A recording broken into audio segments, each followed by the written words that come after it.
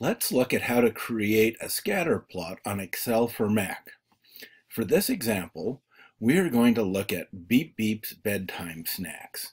Now, if you're not familiar with who Beep Beep is, this is Beep Beep.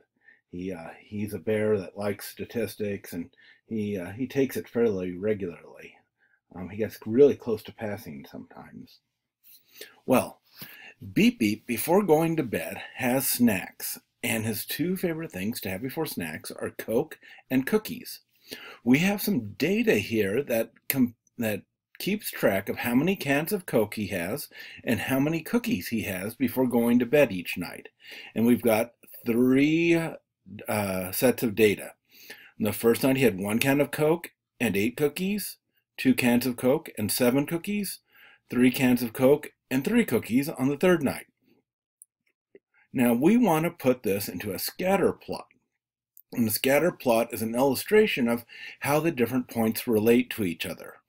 We want the Coke, this first column, to go on the x-axis, going across horizontally, and the second column is for the y-axis, going up and down vertically. Now the way that we do this in Excel is pretty straightforward.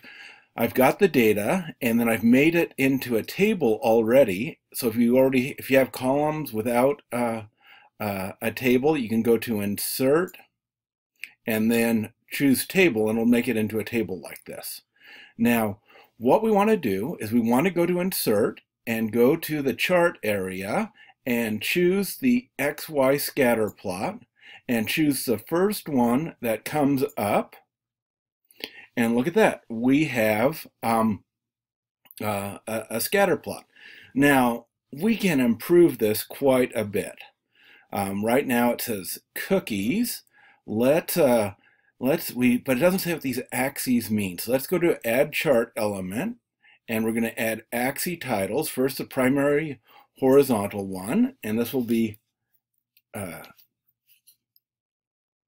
delete what's there, and type in cans of Coke. Okay, now we can add the Y axis title, primary vertical, and we want it to be, let's go to there, delete everything. We want this to be cookies. So we can change the title here to Beep Beep's bedtime snacks.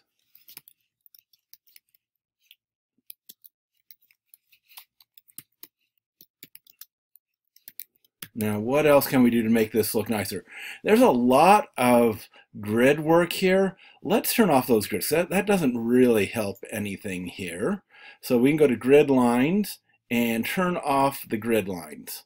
It looks, in my opinion, it looks a lot more professional to not have the grid lines. So primary major vertical I'll turn off also.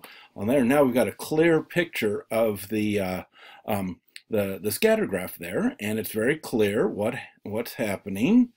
And now we could even go further. Now this is a perfectly good scatter plot, but we could add a trend line showing how this is a linear relationship and what our best guess is. So if I go there, I can go to trend line, and if I click a linear forecast, and this will give me a linear trend line, and it changed the axes a little bit, but this shows what we can expect. So it looks like if Beep Beep has 3 cans of Coke, we can expect a little bit more than 4 cookies, or about 4 cookies, 3 or 4 cookies. 2 cans of Coke, about 6 or 7, and this is pretty good. The line's pretty close to where the dots are. And if you had 4 cans of Coke, we would expect indeed about 1 cookie.